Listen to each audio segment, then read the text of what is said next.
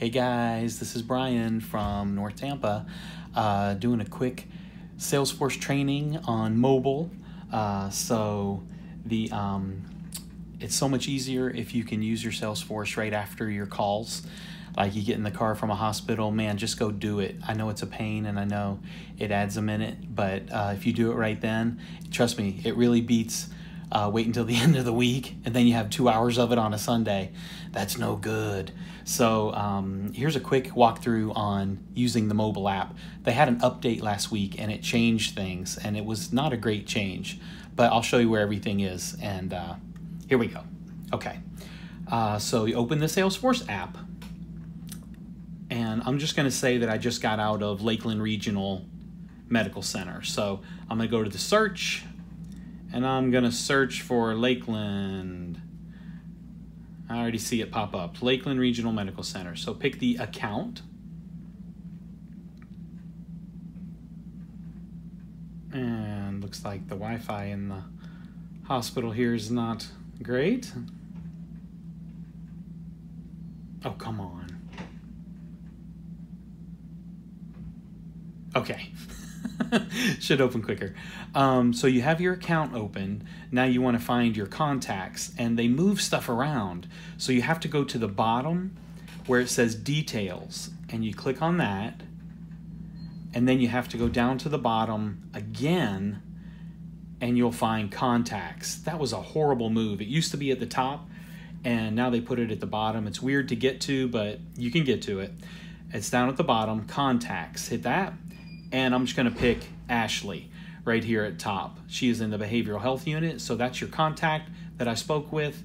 Hit her, hit new task up top, and it will open up the screen to put the stuff in. So assign to me, that's auto-populated, and then go subject, marketing is the typical one.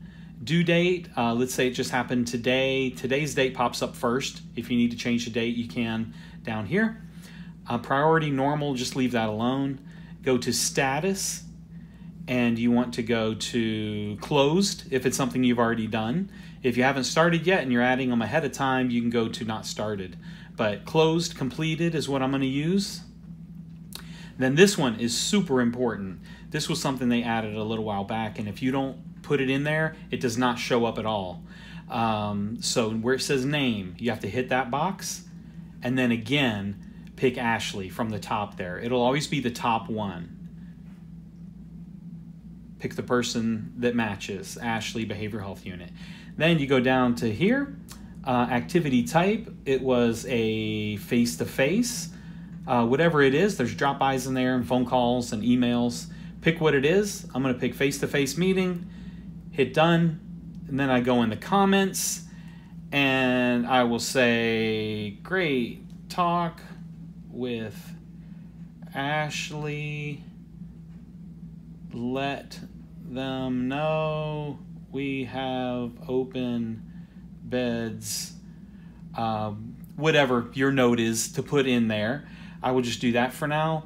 Then if there's a next step, you can put a next step in there. Typically, I just fill out the comments there with a short note, and then hit done, and then make sure you hit save. You hit save, boom, you are done. Task marketing was created, and you are all done. It is added into Salesforce. Drive on to your next hospital. All right? Hey, great job. And let me know if there's any questions. I just thought it'd be easiest to walk through on a video. So thanks, guys. Look forward to seeing y'all soon. Take care.